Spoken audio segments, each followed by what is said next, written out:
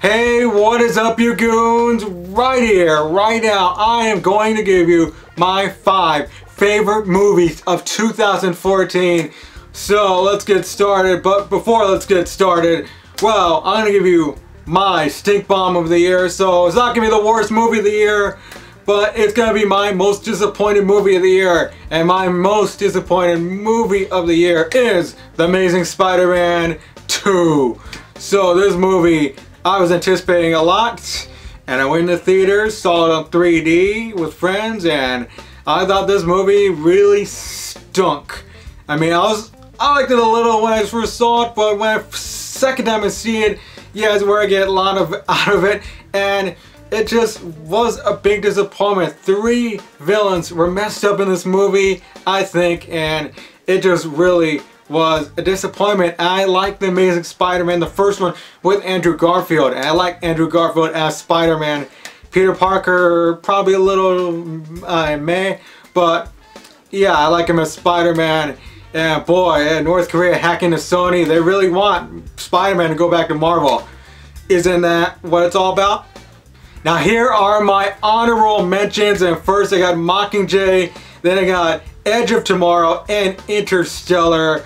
3 of these I did like, but not as much as 5 that I really liked this year. So let's get to those 5. And the first we got is Dawn of the Planet of the Apes. This one, yes, Rise of the Planet of the Apes was the first one, and it was a really good movie with James Franco. This one doesn't have James Franco, but it still does have Andy Serkis as Caesar, and Caesar was the integral part of this movie. I mean, James Franco was in the first one, Caesar was in the second one, and yes, this one had a lot of action, a lot of good storyline in this movie, and it just really played out well with the Dawn of the Planet of the Apes, and I'm really looking forward to the third one when it comes into theaters. I don't know when, but it was a really good movie of this year, and Andy Serkis, I mean, he could be an Oscar candidate for this role, who knows.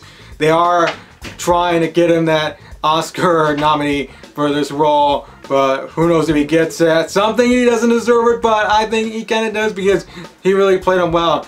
And yes, this one was a really good movie. If you've not seen it, see it, because it's just like a really well done movie. Fourth, I got X-Men Days of Future Past. X-Men Days of Future Past brings back Bryan Singer as X-Men director. Yeah, he directed the first 2 and he directed this one. Oh, pretty well indeed. This one was a fantastic movie. It was, you got Hugh Jackman, you got a lot of stars in this movie. Then you got Michael Fassbender, James McAvoy, Jennifer Lawrence, all really playing integral parts of this movie, and it was really well done. I think it's the second best X-Men movie of all time, and it was, yeah, really well done movie. X-Men Days of Future Past, it, like, of course, like, integrates the future where, yeah, the Sentinels are taken over with the past, where the Sentinels are, yeah, they come into order, and that's when it's gonna happen, and that's where Hugh Jackman has to stop it. I'm going too far in the movie, but yes, see it if you have not, because it is really, really good. Let's go into Marvel for number 3, Captain America, the Winter Soldier.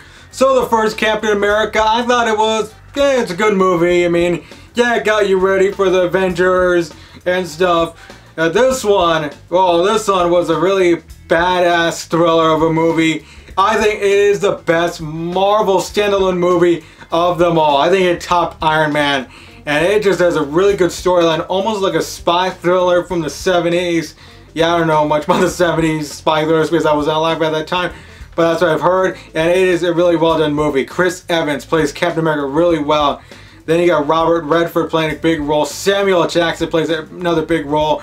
Scarlett Johansson, of course, and then Sebastian Stan as the Winter Soldier, a menacing, stoic villain who is just really well done by Sebastian Stan, who was in the first Captain America movie, and this one really was done well. Well-directed movie by the Russo brothers, who did Community on NBC, and you didn't think they were going to do this one well, but it was done well. And if you have not seen it, it's probably, I gotta say, the best Marvel standalone movie. As I said, some may not think so, but I think it is really well done. And a lot of secrets revealed in this movie, of course, of one organization that yeah, you gotta heal too, I guess. So yeah, Captain America, The Winter Soldier is 3 on my list.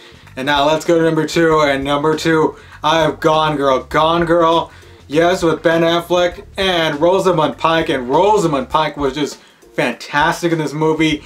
I can't go deep into it because it's gonna go into spoiler territory. But if you haven't seen it, I think this is a thriller of the year. It was just a well done movie by Brian Fincher, who directs his movies really well. I really like Fight Club, but this was a thriller. You go into this movie, you don't know what's gonna happen if you've not read the book. And I didn't read the book at all, and it was just a thriller to me. I didn't know what's gonna happen next. You're just guessing what is going to happen.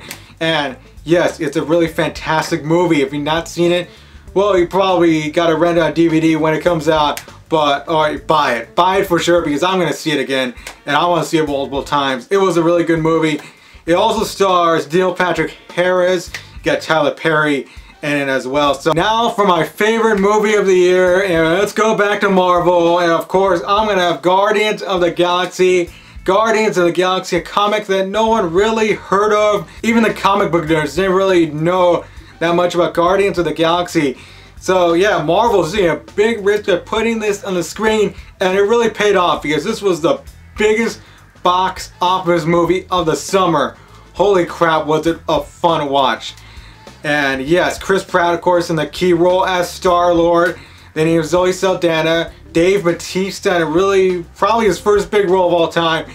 Then you had Bradley Cooper voicing Rocket Raccoon, and then everybody's favorite talking tree, Groot, voiced by Vin Diesel. It really was a well done movie with a lot of fun elements in it. It just really was well done. The villain may be a little bit, Marvel villains aren't that strong. This one wasn't as strong as well, but it still was a great movie, and you get to see Thanos in the movie. But yeah, these characters are very lovable, of course, especially like Groot and Rocket, Star-Lord. Like Chris Pratt brought his stuff to Star-Lord, and it really worked well. And it's a fun movie to watch. If you've not seen it, well, yeah, like all these films, see it because it is a really fun movie. It's really fun to watch multiple times. And I've seen it about like 3 or 4 times now, and it is a really fun movie. So yes, and Guardians of the Galaxy, I mean, yeah, second one comes out in a couple years, and yeah, I'll anticipate that when it comes out. And this is my favorite movie of the year. I didn't expect it to be my favorite movie of the year, but it is. So, yeah, really fun to watch. So, what are your favorite movies of the year? Guardians of the Galaxy, is it in there? Gone Girl, is it in there? Any of these movies, is it in there? So, yeah, tell me down below in the comments if you want. And you can check out the rest of my channel for more movie reviews and TV reviews as well.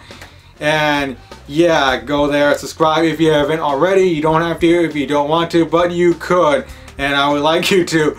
So until next time, you goons, I will see you folks later. I am out.